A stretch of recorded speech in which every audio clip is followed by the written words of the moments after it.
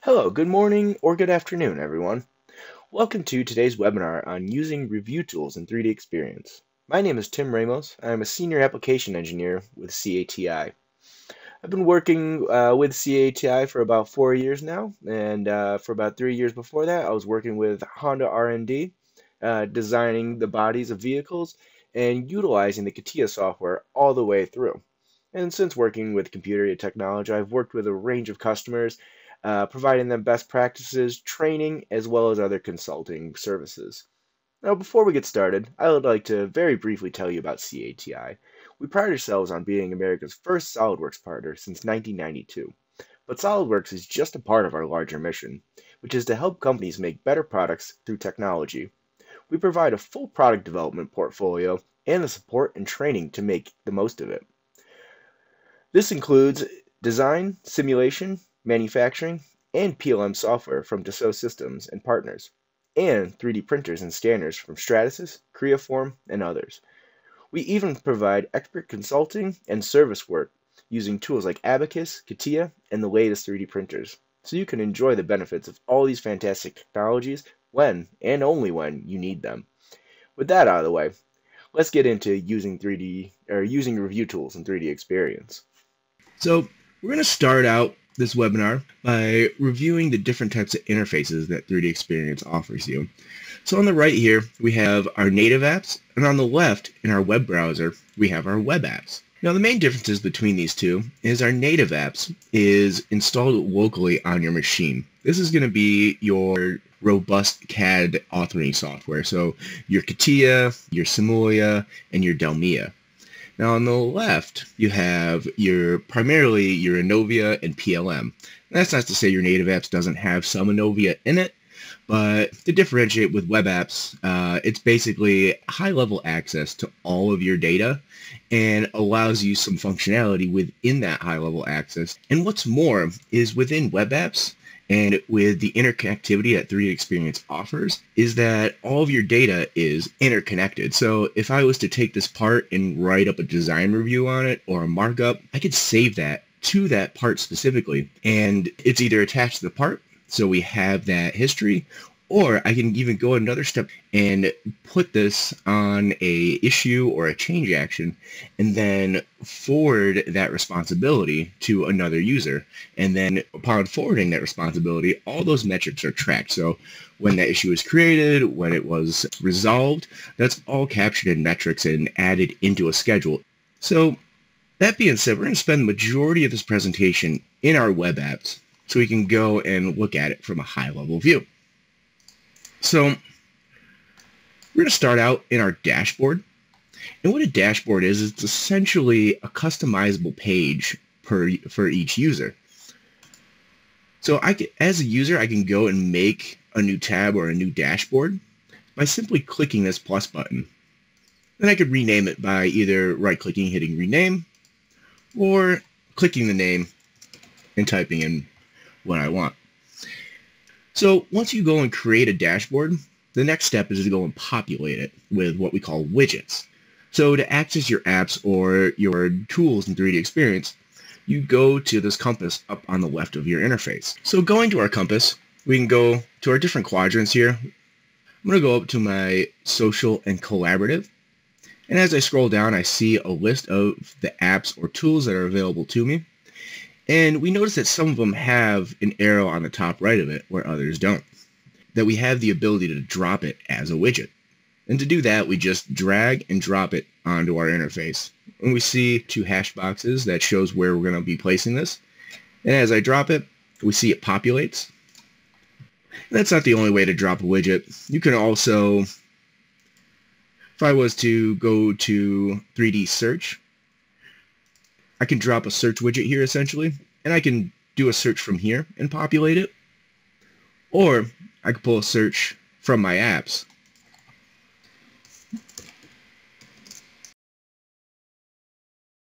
And we see it's here. So we see that we do have the arrow here, but if I do click on it, we see that the page just gets populated with that app. So I'll go and search this part. Now I can choose to drag and drop this onto my 3D play and populate it with this part. But first, I can also pin it to my dashboard. So once I choose to pin it, I can choose which dashboard I want to pin it to, or which tab in that dashboard. And I'm just going to go and say Add. And we see automatically my search is pinned to my dashboard. And to populate this app, like I said before, we can either drag and drop a part from search, or we can drag and drop it from this pin search. So we can add objects here. And we see as I drop it in there, my tree gets populated, and then my 3D will get populated. While we wait for that to load, we're going to go and search some more objects. So we'll see if I search blue car, I can go and grab it directly from this non-persistent search. And you see once I drag, that search goes away. And we see the object is loaded up. And the convenient thing about the Product Structure Explorer is it essentially allows you to get a high-level just view of your part or your assembly. It also allows you to see it within the context of other assemblies. So we have both this part and the car loaded up at the same time in this environment. And we can go and simultaneously look at our tree and our parts in real time, and also with cross-highlighting capability. So I can click either in my tree and we see it cross-highlight in our 3D, or I can click in our 3D and we see it cross-highlight in our tree. This helps us navigate on specific data. So if I wanted to get to this rim, I can say focus on, and it zooms directly into the rim, and then it also expands down to that level in our tree. And what's more, using our context menu, which is the menu that pops up if you click anything, or it's basically a menu that offers you options based on the context of what you're selecting. So since I'm selecting this object in this app, it's saying that maybe I want to use level selector. And what this is basically a ladder tool that as you go up the rungs of the ladder, it highlights the next parent subassembly until you get to the root. So this allows you just to select up your tree. Some other tools that are available to you in Product Structure Explorer. We'll start in your tree menu. You basically have your view tools that allow you to manipulate how you're viewing your tree, and then your selection tools here. And then we'll review the tools of both of these together. But first, we'll take a look at the view tools in the 3D window of our Product Explorer. And here we see our typical view tools. You have your fit all in. You can change between parallel and perspective views. And then you have your typical pan, rotate, and zoom. And if you're familiar with CATIA V5 and mouse manipulator commands, where you use the center button to pan and zoom in and out and rotate, that is also still available in this interface. And you do get your options to switch between your different material or visualizations. Then of course you got your access to your main views, your primary views. You can go and toggle any wireframes that might be in the model by toggling hide show lines, points, or reference axes. And then you could also toggle your hide show view, which, let's imagine if we went and took this front wheel assembly and hit it in our 3D. We can remove that from our view or isolate it, because if we switch to our no show view, this swaps our visible space and allows us to see everything that we hid.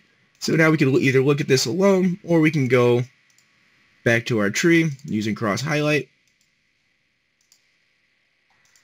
and our level selector to select the entire level of front wheel assembly, and then toggle the hide show. Then now we have it back available to us. So I wanted to look at the tools together because they're essentially the same between them. Going from left to right, we have our properties, which allows us to view the metadata on our parts, so who made it, when it was modified, etc. You could view related objects, so you can view if there are links between objects, also parent-child relationships, and then also any extra documentation such as reviews, markups, engineering documents. So that gets into that interconnectivity that I was talking about. Since all of your data is interconnected, you need an efficient way to find what's connected to what. So you can look on your tree and choose a specific object and choose related objects, and it'll bring up a window that'll bring up all the parents and children and anything associated with that model. So if I go and hit the rim assembly and hit explore related objects, we get a new window with the 3D shape at the lower geometry level of the 19-inch rim, and then the parent being the subassembly. Then double clicking on that, we can see children of that subassembly. You can essentially just go up the tree until you get to your root object. And then from here, you can choose to multi-select or just single select, and then probe data in specific ways. So you can say open with, and it gives you some options for some apps you can open it with. And once again, same as the other widgets, we have the ability to pin this to our dashboard if we did so choose to.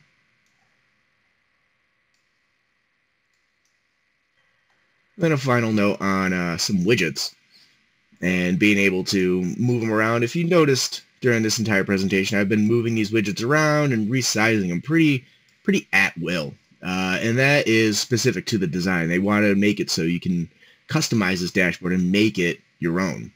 So I can look at multiple widgets at once, or I can choose to maximize it and have a single widget take over the entire screen. We can also apply filters to our assemblies based on specific criteria, such as selection, volume, and attributes. In our 3D, we can measure the model. Obviously, we can't measure in our tree. There's nothing to measure. And then also available to us in our 3D is a section. Then this is your option to just toggle the section plane. And then you can choose to print your data. So you can export over here in your tree. You can export your tree to a CSV file. Or you can print a screen grab of, let's say maybe you cut a section and then grab a measurement.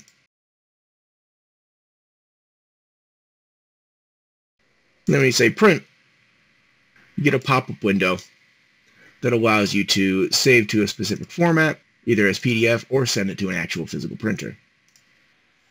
So next, we're going to take a look at some other tools that are available to you, specifically ones that we can view the markups and also create some of our own.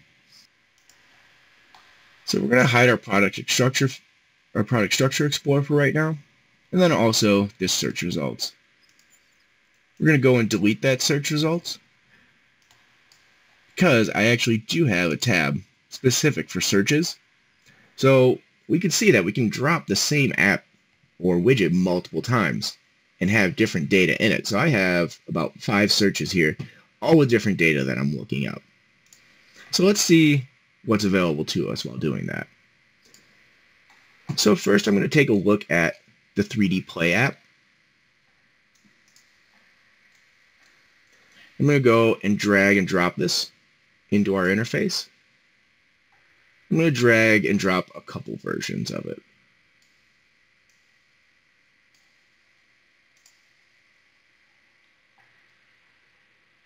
So we're going to first start out by grabbing one of our products. And I'm going to scroll over and check which revision I want. I want to grab the C revision. And I'm just going to go and drag and drop this right from this tab. Hover over our demo tab until we're in it. And then once we're in our demo tab, hover over 3D Play, drag and drop it into there. And now that this part is dropped, I want to add some other parts into these 3D plays. So I'm going to go back to my searches, and I want to first see my drawing. So I'm going to grab this drawing of this part, drag and drop it into this 3D Play widget. And here we see our drawing views come up. And then finally, I'm going to go and grab Design Review.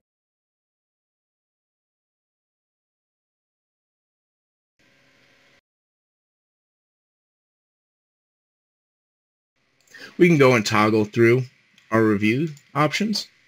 So within our markups, we have an image, then we have a note saying refer to hyperlink. And this hyperlink here, this is a hyperlink that will bring us to Stone website. So we click it, we're automatically brought to that hyperlink page. And then going to our other design review slide, we can check and see We have some markups here, a minimum distance, some arrow callout, and then a new geometry callout. We can also look at some other datas as well using our 3D play. So we saw our base review, or our design review, so our design review here. And then looking at our part, if we go into our scenario chooser, we can choose different ways to navigate the model, but we can also choose 3D tolerancing and annotation. So if you're working with a company that deals with 3D tolerances and callouts and PMI data, you can view this directly within this interface, and you could toggle through your views.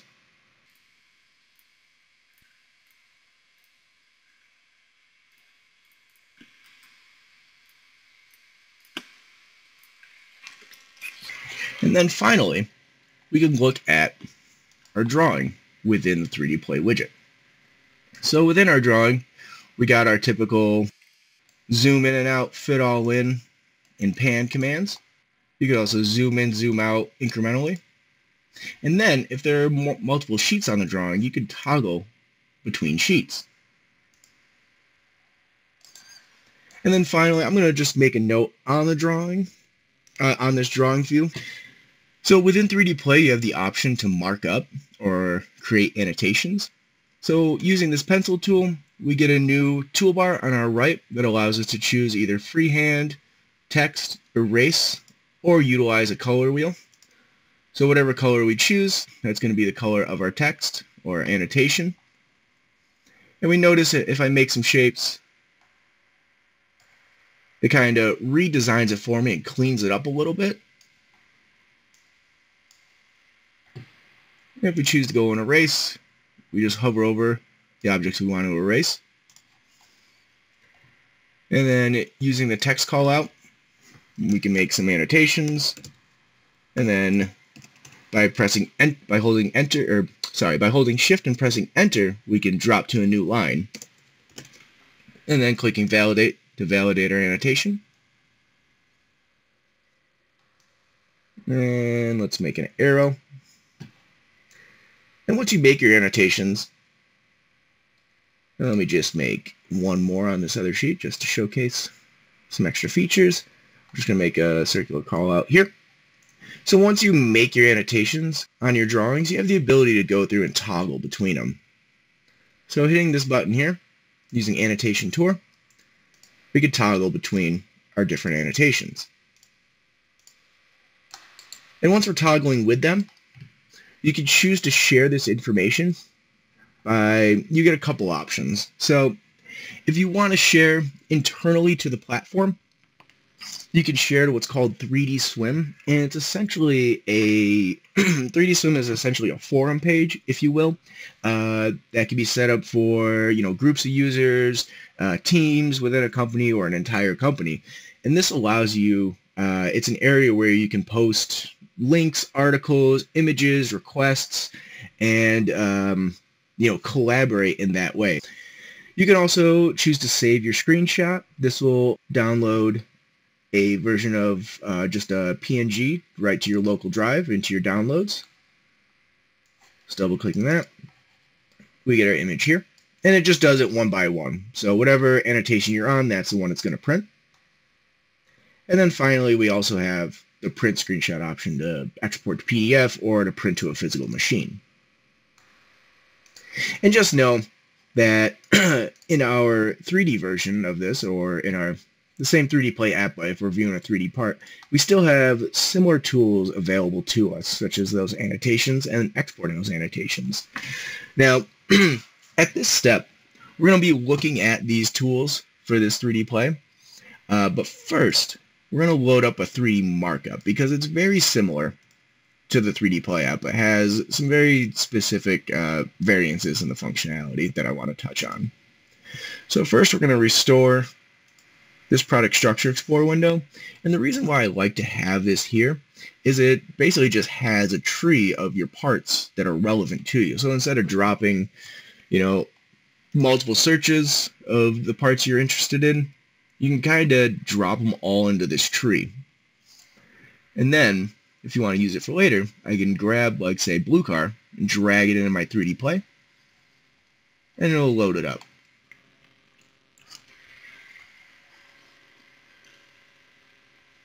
So as I said, I wanted to look at 3D Play versus 3D Markup.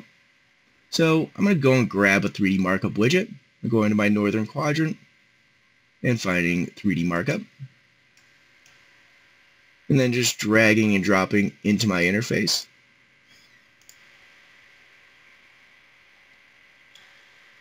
Then I'm going to move these other widgets around so I can have these sit side by side.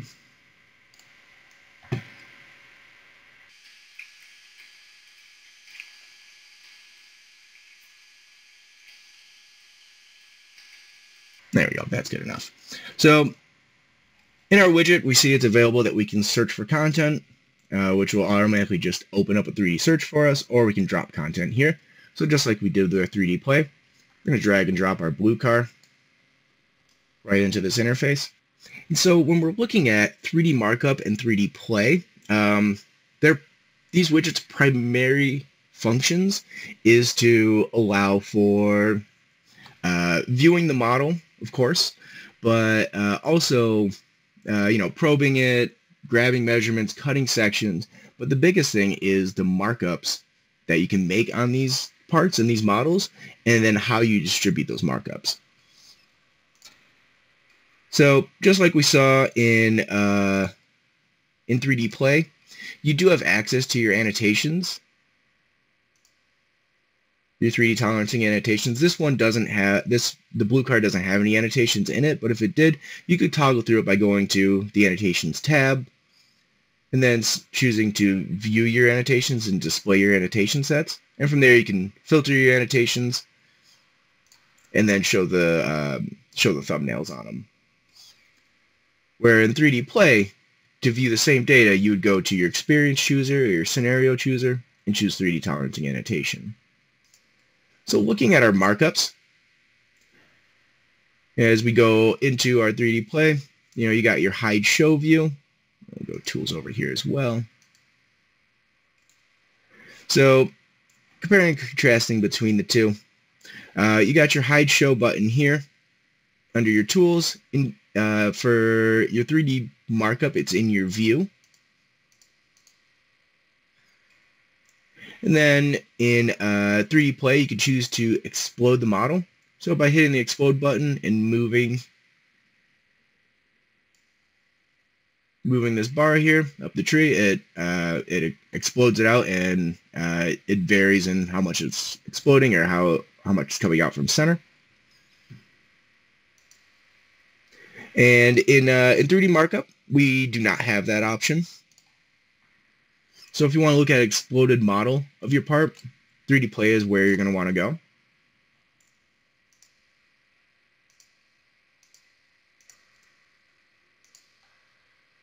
So in both versions, we can access, or in both widgets, we can access tools such as measure. So in 3D Play, if we choose to measure, we can select a point. We can go point to point in our measurements. Let me expand out. So we'll see it just says select a point and select another point. So we get kind of a rough measurement tool here. But if we go into our 3D markup, we see we have a little bit stronger of a tool. We can measure the thickness of a single part or measure the thickness of an object. So if you select a part and then highlight over a specific face, then it'll show you the thickness relevant to that face. But if we go into our actual measuring tool,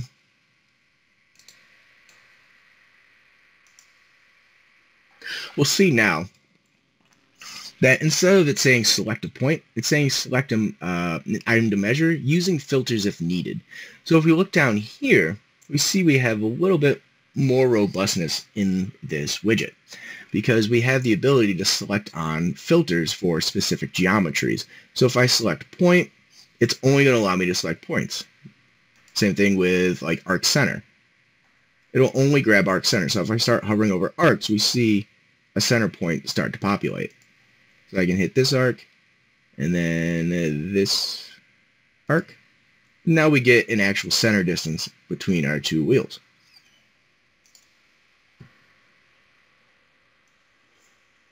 And we also have our section view available to us here with the same buttons for create the section, then also toggle the section plane. And the sectioning tool is just very similar. It's the same thing in 3D Play. You get your plane view here, and you get a bar that you can toggle instead of dragging. You can also manipulate your view using your robot. You can rotate it in any direction. And then from there you can proceed to grab measurements against that section. So now looking at our markup tools, in 3D Play, of course, we have this drawing tool along with our annotations, our rich texts. In 3D Markup, it's a little bit more robust. So in 3D Markup, we have the ability to create what's called a markup. And if we go and select the markup button, we see that we get a window that pops up that asks us to create a title and create a description and, ultimately create the markup. So what this is doing is it's creating a physical object in the database that is this markup. So I can have this view here. I can create a new markup. And then what we'll see is within our annotation tools, we still have the ability to create an arrow, create some geometry. So we create a circle there. We can also create a rectangle or use our freehand like we see in our 3D Play. So, and then within our freehand, we have the ability to make a general markup, such as an arrow call out, a circle, or we can choose to use a highlighter. There we can toggle and choose to highlight something that we want to call out. And then to erase it, they're actually physical objects. So I can go and click each one and hit my delete key, and those geometries will be removed. And then we can either choose to update our slide if we rotate our view or add something to it, and it says update viewpoint. Or we can choose to delete it by using this down arrow here and saying delete.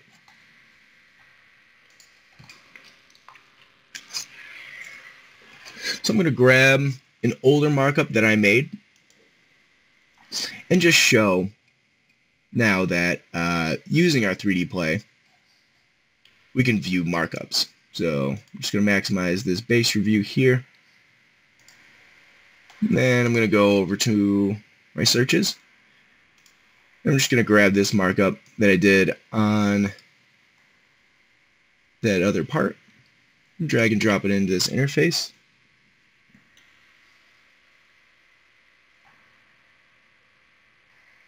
And let that restore down. And while that's loading, I'm just going to make another quick note on these markups. So with our text markups, we have some more options here too. So within 3D Play, we were only able to set a text, but here we can set a text, a picture, and then the 2D versions of those. So if we go and set a text, we can choose a point to specifically place it on, and then we can go in and fill in that text. And now we see this text call out is a leader with an arrow. It's more robust, whereas the other one was just floating, and we could only kind of set it in one position, where we can now move this around. And then also, by selecting the flag, we have options to manipulate the leader type, the font, the text size, and then the coloring around this call out.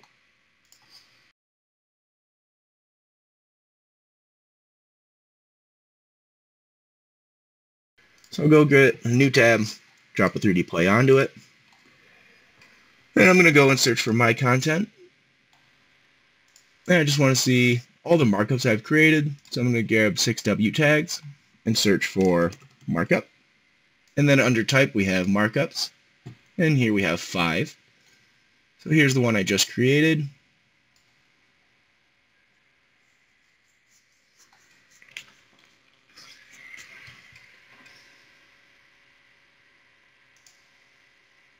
So then we see we have this markup here.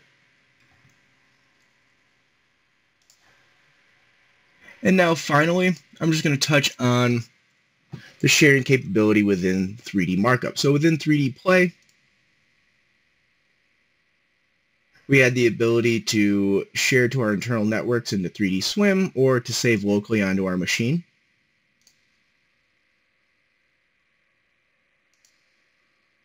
And with 3D markup, we have the ability to print our views to share them internally. And so once you print that, you can print to PDF or you print to a physical copy and then share it using your own internal methods. Or if you go into markup, you have these two options on the end here. And we'll maximize it. And these two options are issue and change action. So what we can do with these markups, now that we've created this markup and it's an entity in our database, we can choose to do something with that markup and progress that action. So we can write this markup and write an issue against it saying, this is a problem, we need to fix it. And then from there you can assign a user to it or a group and then create a whole sign-off process in order to resolve that issue. And within that issue, there's likely going to be a change action. So let's imagine, that we already know what the issue is. The issue's already been called out, and right now we just need a method, or we just need to proceed with fixing the data or making that change. So at that step, what you would do is we can create a change action against these markups. So we can create markups saying, change X, Y, Z in this part, change these dimensions, and then from this, and we could all do that right in this markup tool, and then create a change action right against that markup. So directly within this interface, creating either an issue or change action, we can assign a user to it, and then so everyone is now notified that this exists as one of these objects. And then also there's scheduling against it as well. So it will, depending on how your data is set up and if your schedules and your deadlines and for all your parts are within the database, you can set that up, and then these issues and change actions can be written against that and can possibly push timelines out or allow you to see a full view of how this issue or change action may affect your final schedule. So now let's consider the scenario where we want to share data with an outside source or an outside company, outside user, basically somebody who just doesn't have the licensing or software for 3DEXPERIENCE, but we still want to share the data with them. Now, we can share screen grabs and screenshots and other 2Ds like we saw within the platform, but with the 3D which is the native format for 3DEXPERIENCE data, this offers you some extra options. So with your 3D you can download a free 3D player. And what this is just a standalone software that allows you to open your data just like 3D Play in a lightweight format. It's going to be most similar to your 3D Play. So we see here we have our data. We have the ability to go and rotate it around. And then also our typical viewing tools are still here. We can change between our different shadings and also some rendering options that we can choose from. And we can also see our functional tolerancing annotations or our 3D annotations. And we still have the ability to toggle through those.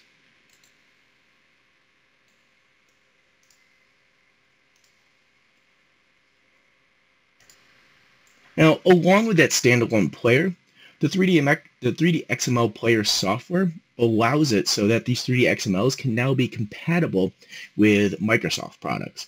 So not only can you take this data, send it to someone, and they can open it with the 3D XML player, but you can also take this part and place it into a PowerPoint presentation or Microsoft document and send it along with those documents so you can go and view that data within a presentation. So we see once I drag and drop this part, it shows up as a Dassault Systems logo. And I'll go full screen real quick. And I'll expand this out to take up more of the screen. We'll see once I double click it,